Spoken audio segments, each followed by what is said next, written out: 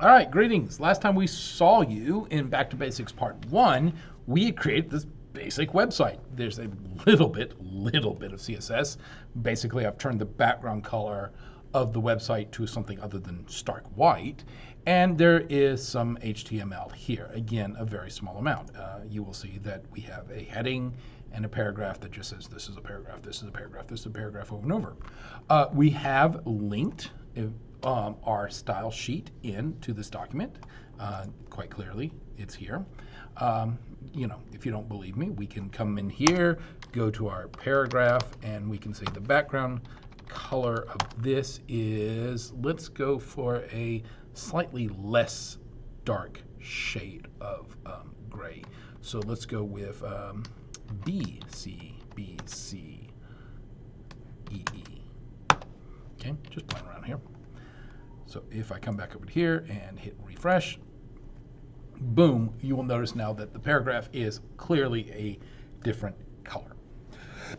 Later, we will talk about padding and margin as it pertains to the paragraph. You notice there is a little bit of margin here, but there's no padding. So we'll get to that later. But anyway, we have the most basic website. And you notice we do have a directory structure. We have a tiger, we have a style, we'll get to the tiger in a later video, and we have the HTML. And so looking at it in a Windows environment, you can see that we have back to basics, style, and image.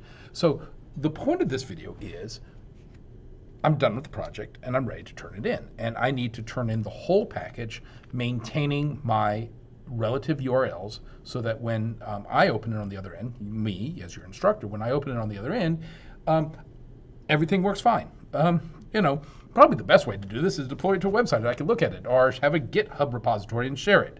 Not going to do that. We're going to do something really basic here. You're going to zip it into a zip file so that everything in the folder that you've created in is preserved in that way. So again, I have a folder here. Now, very important for me personally, as a civilian in the civilian world, as a personal person, I don't need to do this. As a student in a classroom turning this in where there will be a lot of assignments similar to this, it is a good idea to put your initials at the front of the file. So that when this becomes unzipped, it is quite clear whose project this is. Okay, so first thing I'm going to do is I am going to put my initials at the front of the file. Okay, it doesn't like it because I have to close this down. So let's say save it, rename.